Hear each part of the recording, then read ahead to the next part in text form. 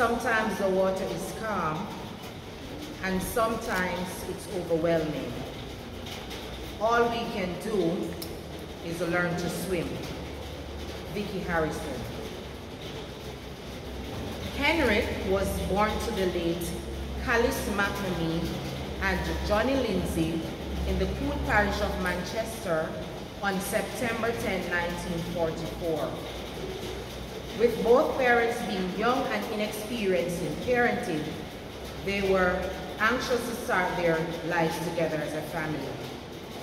This, however, was short-lived as his father, Johnny, had to leave him with his aunt Lubel Palmer at their house in Limit, Manchester. He did not want to leave his family, but he had to seek a job. He found employment in Maypen, Clarendon, so that life for them would be more comfortable. Henrik lived with Lubel and their family for several years. Unfortunately, he was only able to attend school for a few days in the week. He then learned of the passing of his grandmother.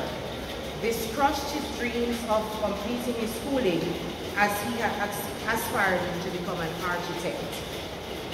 It was during this season of his life he began working alongside his cousin Eulogy, in Spalding as a dry cleaner. He did this with such pride and dignity, and as this was now his main source of income. As a hard-working man who had only eyes for his work, all that changed when he met Marjorie Madge in 1975. She was a short and well-kept woman, and he gravitated to her like a moth to a flame. Every chance he got, wherever she was, as long as he was nearby, he would climb into trees just to have a glimpse of her. From there on, they became acquainted, and in 1978, they got married and started their family. Their union produced 4 girls: Marcia Lee, Lisa, Yanique, Candice, Gabrielle, which is Gabby. Masken was a jack of all trades, and he perfected them all. He was an exceptional cook. He prepared sumptuous meals. His rice and peas and pork were second to none. He took great care in cleaning his pots. They were always shining, even though during that time he would be cooking on wood fire. Cleaning and organizing were a part of his daily routine, and he was very peculiar in the way he kept his things. If you moved it or you messed it up, you had to clean it up.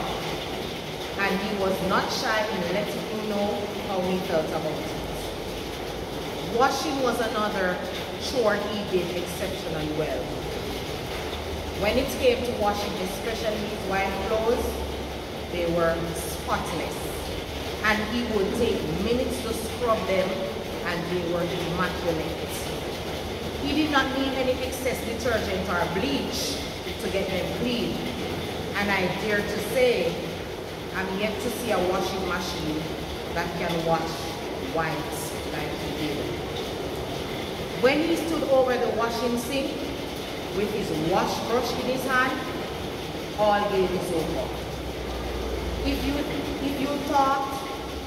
you thought that was impressive, wait until you see the way he put them on the clothesline. They were neatly hung and displayed.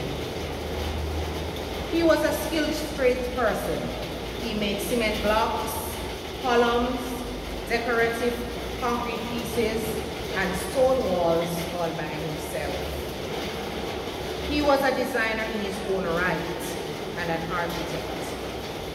And he built his dream home where he lived until the time of his passing. He was always making tweaks and improving his work. He was always trying to upgrade something in and around the house. He was unique in his own way. If you knew him, you knew he would always be digging, planting, or doing something around the house.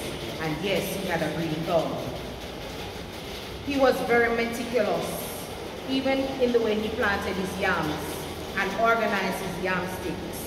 They were very neat and uniform, even from a mile away. He was very passionate about his farming, and he shared his crops with many persons in the community and even with strangers. He planted yams, sweet potatoes, plantains, scallion, thyme, pepper, carrots, tomatoes, string beans, cabbages, and other tubers. Castro would always be sweeping. It almost seems like it was therapeutic for him to do so. The only time he would not be sweeping is when it rained. He loved to listen to his radio. He would sit on the veranda with a cup of tea, shake his legs, bob his head, and snap his fingers and listen to his favorite hits. I can recall him enjoying popular radio station on Sunday evenings. He would particularly enjoy listening to oldies. And when he heard his favorite songs, he would shout out, "Look out, Brother Lindsay!" And then he would turn up the volume higher. Masken was sociable, and he would always be talking with neighbors and friends. He was opinionated, outspoken, stubborn, strong-willed, miserable, and ill-tempered. Let's just say you did not want to see him get angry. He was a bit of an oddball. He was a loner, and he enjoyed his own company. He would make fun of himself, and if you would hear him, he would be laughing as though somebody was conversating with him. Though he was a farmer and a tradesman, make no mistake, he was a cha-cha boy. He was particularly